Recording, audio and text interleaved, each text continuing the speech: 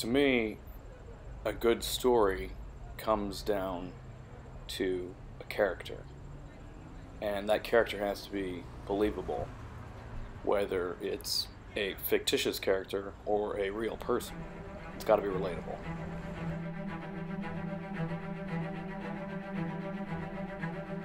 I believe it's the only medium where you can fabricate an entire story, a dream or nightmare, and convey that to an audience and have them believe that this is a total reality. Ever since I've been a kid, I've always known what kind of films I wanted to make. I wanted to make films in the style of the films that I loved growing up as a child. Films that had a lot of adventure, in which very fantastical things happen to ordinary people like you and me.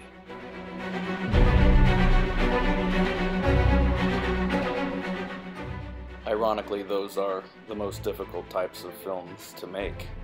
I've spent years on multiple projects trying to bring those kinds of visions to the screen.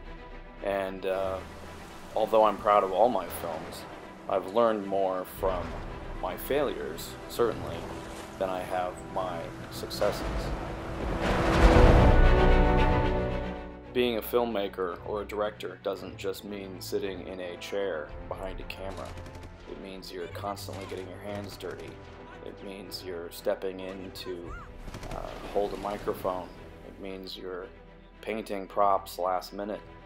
It means you have to be so knowledgeable about every single facet of the film you're making that you know all things that are going on at a film set at all times.